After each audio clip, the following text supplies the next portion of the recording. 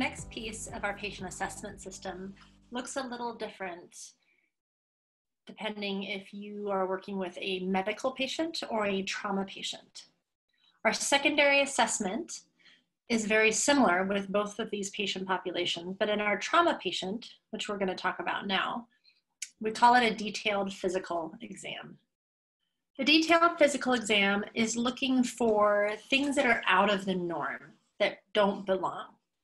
We do have an acronym for our detailed physical exam and the things that we are looking for, and it's DCAP BTLS.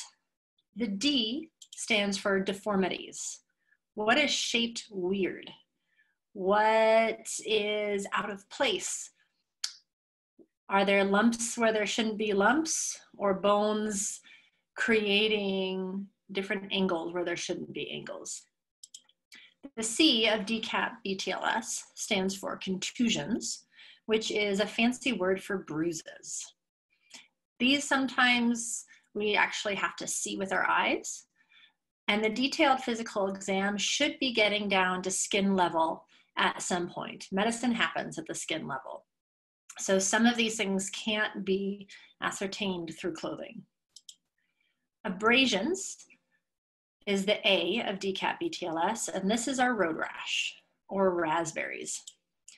Punctures and penetrations that can be caused by a variety of things. Penetrating wounds, we often think of stab wounds or gunshot wounds.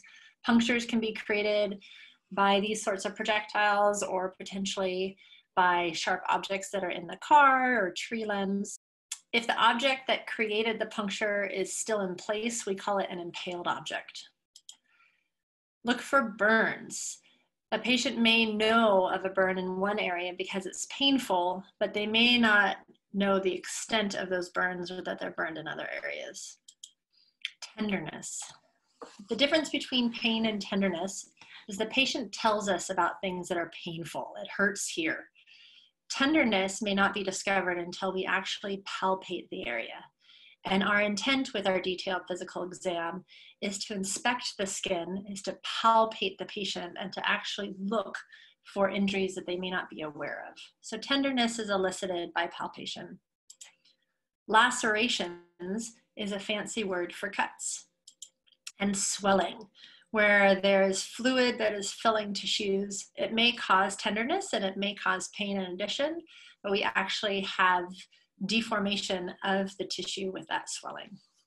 A detailed physical exam can be conducted in a variety of ways. Generally speaking, we do a detailed physical exam from head to toe. It doesn't necessarily matter how you do a detailed physical exam, as long as you do it the same way every time. That limits the possibility of forgetting entire body parts. So when you practice your physical exams, do it the same way every time because you're training yourself in a skill. So head to toe, let's start with the head for most of our patients. And with the head, we are going to palpate the scalp, the skull underneath that scalp, looking at the eyes, making sure that they look the same, that we don't find any of that DCAP BTLS, checking the nose, ears for any fluids that might be there, behind the ears for potentially bruising, check in the mouth for anything loose that shouldn't be in there. If they've lost some teeth or that sort of thing, we can have them spit it out, and checking their facial structure itself. One way to do this is you can have the patient grit their teeth and sort of activates the muscles in the face. This picture is indicating some cerebral spinal fluid in blood.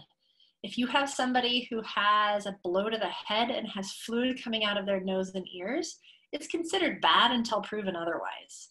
One thing we may attempt to evaluate for is cerebral spinal fluid mixed with blood, and we do that with a white piece of material, which we put a drop of that fluid on and see if it creates this halo effect, where that cerebral spinal fluid sort of rings the blood.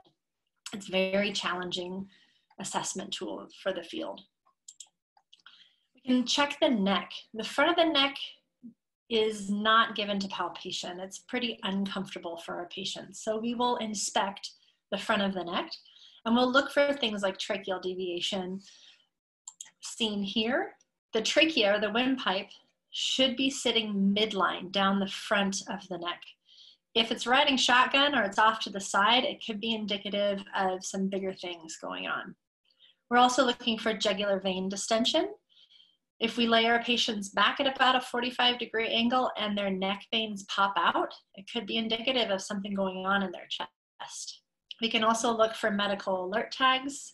We can look for stomas, or maybe the history of a stoma or a tracheostomy where they had a breathing tube placed in the front of their neck. And then we will palpate the back of the neck down along the cervical vertebra, sort of playing piano down each of those bony protrusions from the cervical spine.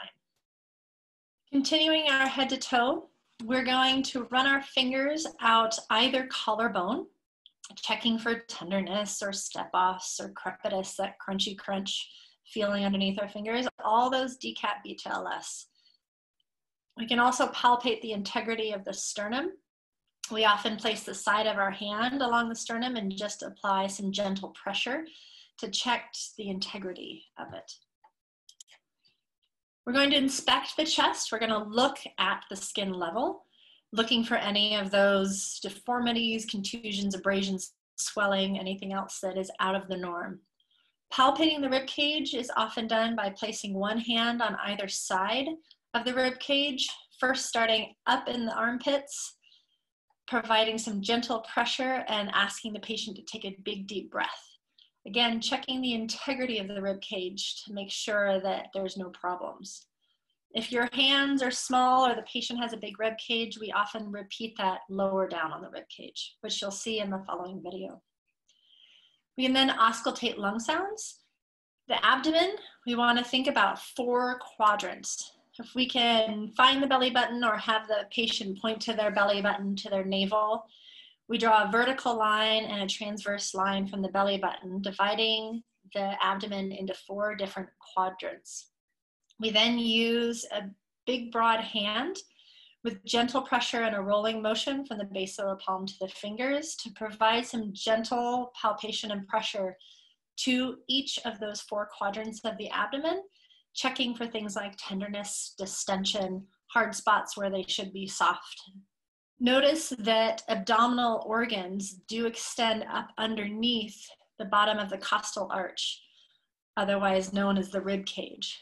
So making sure that that palpation goes underneath the edges of the rib cage and sort of down underneath the edges of the hip bones as well.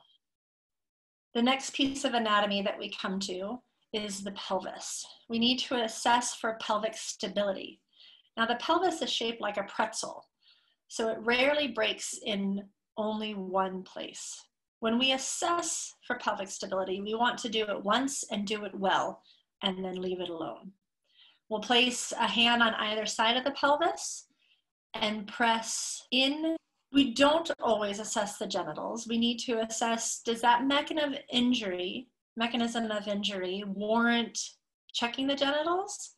If it does, then we need to look. We don't palpate, but we need to examine, to inspect the genitals. If possible, having a provider of the same sex provides more comfort to the patient. If the mechanism of injury does not indicate that there could be genital injury, then we won't inspect the genitals. For the lower extremities, we will palpate the thighs using big hands and making sure that we palpate every inch of our patient, checking for all those things again: stability, tenderness, lacerations, contusions, maybe open wounds and bleeding as well. We'll start at the top of the thigh and go all the way down to the ankles. Once we get to the feet, we are going to check CSM. Some organizations call this PMS, pulse motor sensation.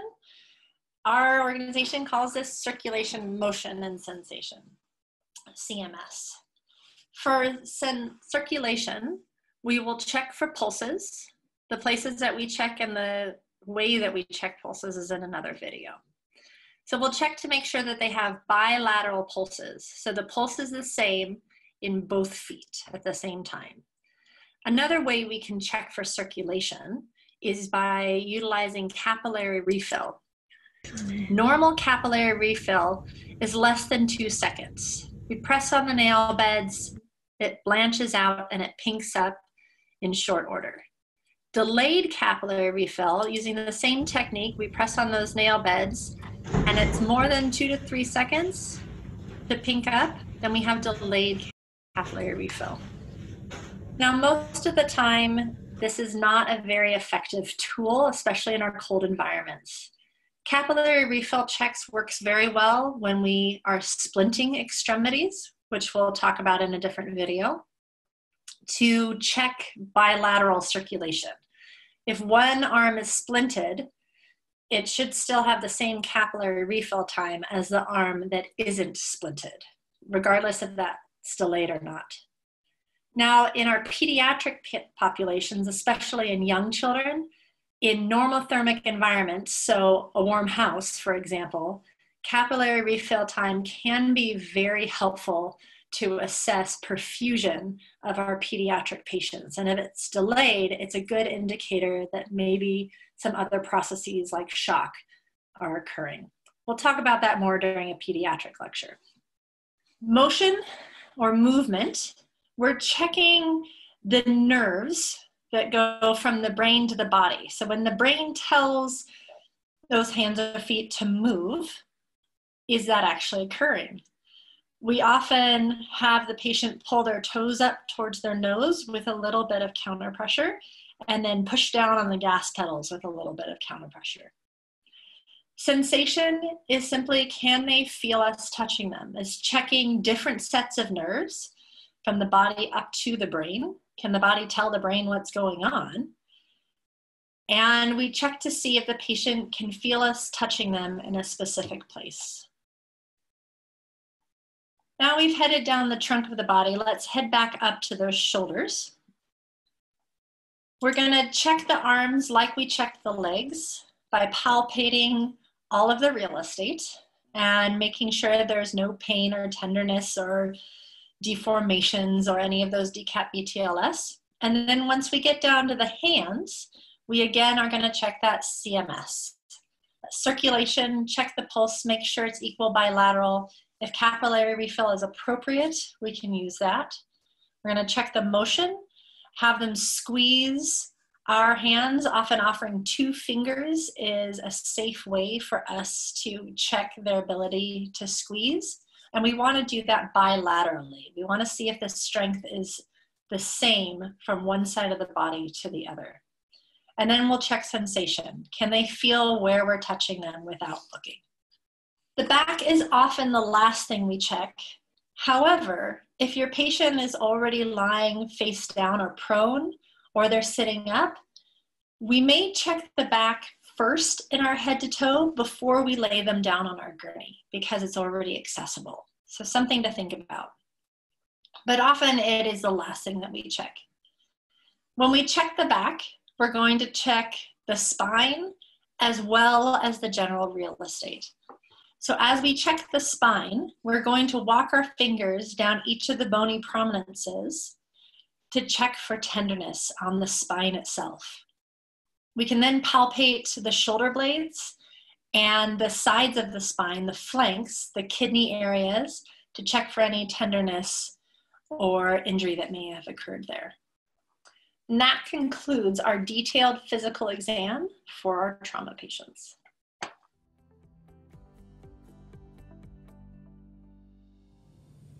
Welcome back. We're going to show you an example of a detailed physical exam. Let me know if anything hurts, please.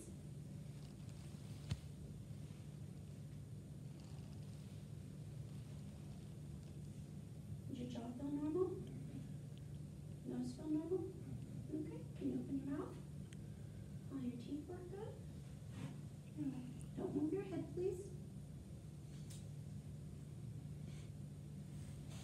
Does your nose feel funny at all? Okay. Stare straight at my nose.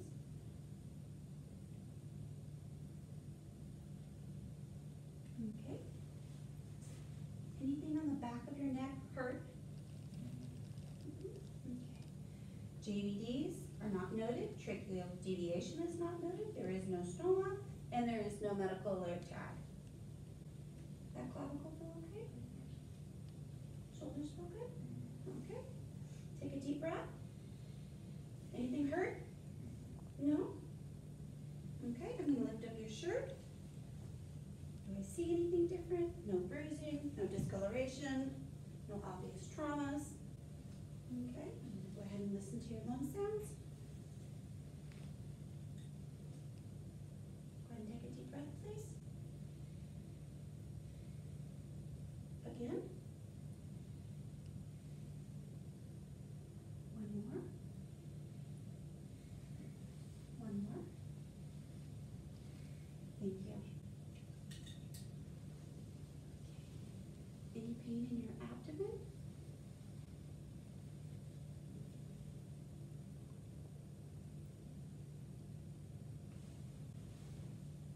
Pelvis? Any pain? Okay. If necessary, I would check the genitalia.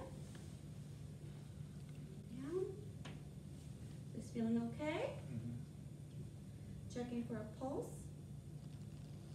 I have a strong pedal pulse. What toe am I touching? Big toe. Can you wiggle your toes? Thank you.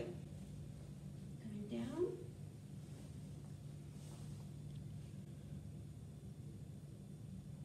Okay.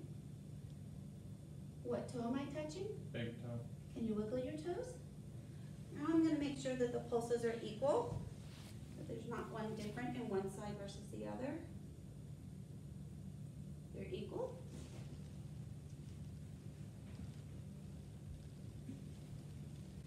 Any pain or tenderness in this arm? Okay. Good strong pulse. About this arm.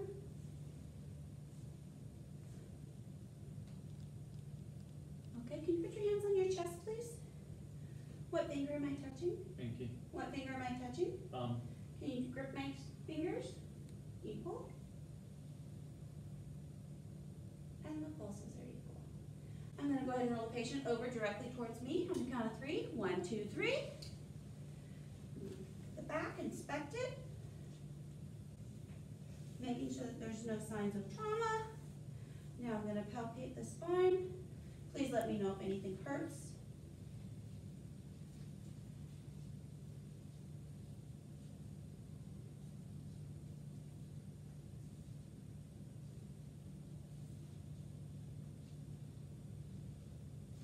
Anything hurt down here? Okay.